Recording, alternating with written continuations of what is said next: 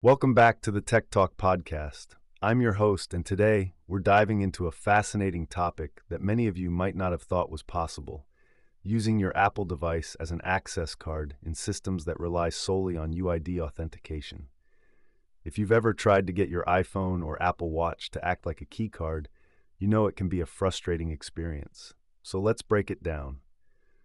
First off, let's talk about the challenge at hand. As many users have discovered, the world of NFC, near-field communication, is quite closed off, especially for Apple products. Unlike Android, which might let you play around with different settings, Apple has placed some strict guidelines on app developers and access systems. This has left many of us scratching our heads over how to make our devices work as access cards. Why is that, you ask? Well, the technology can be a bit restrictive, and widespread support for using Apple Wallet in access systems hasn't quite caught on yet. But there's good news.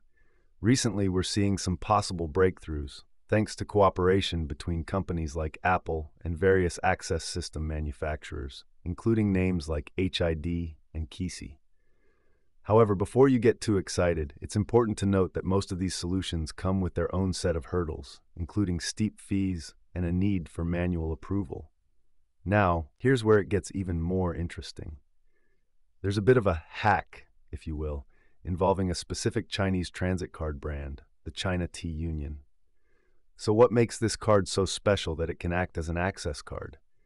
Well, when you set it as your default card in your Apple Wallet, it alters the NFC behavior on your device.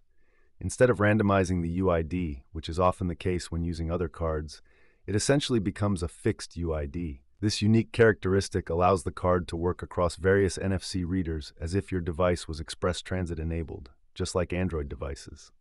But hang on, this isn't exactly the perfect solution, and here's why. UID-only authentication isn't incredibly secure, and many systems don't support it. Plus, there's the challenge of needing permission from the system owner to have your UID added. In essence, even if you manage to get the China T-Union card, it may not work with every access system out there. So if you're thinking, great, how do I get my hands on one of these China T-Union cards? Well, there are a few prerequisites. You'd need a biometric travel document and a valid MasterCard or Visa. And here's a little tip. Be prepared for potential SMS verification issues. Many users have reported difficulties in this area, so keep that in mind before starting this journey. Now, if you're willing to navigate that maze, here's a quick rundown of the steps.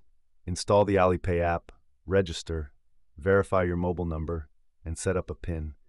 Make sure you remember your codes, because losing access would mean starting from scratch. Then you'll be able to search for NFC within the app, follow the onboarding instructions, select a card, and finally, your Apple Wallet will prompt you to provision the new card. If everything goes well, congratulations, you now have a card that can function as a magic access card. Now, before we wrap up, let's reflect on a few key points. Using an Apple device as an access card is still a complex endeavor with many hurdles. Having the right tools and permissions is crucial, and even then, it hinges on the cooperation of access system owners. But the innovation we see emerging in this space is definitely an exciting development.